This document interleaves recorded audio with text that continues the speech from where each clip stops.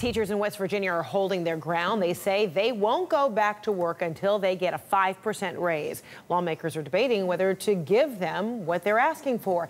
And it means 300,000 students in West Virginia may not be heading back to school tomorrow. CNN's Kaylee Hartung joins me now with more on this. So it looked as though the strike was headed toward a resolution late in the week, but then not really. It all fell apart.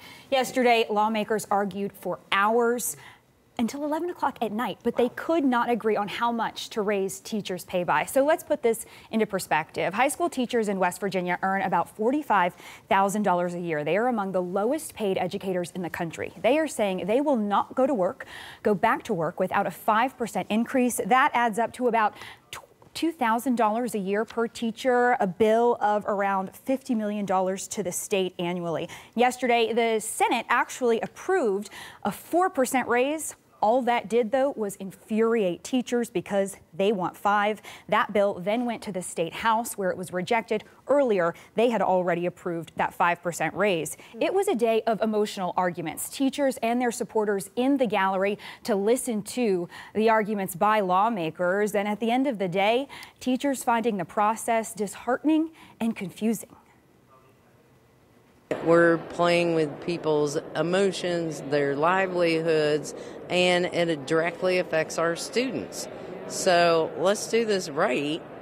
Let's do it to attract and retain teachers in West Virginia, keep our service personnel at a living, get them to a living wage.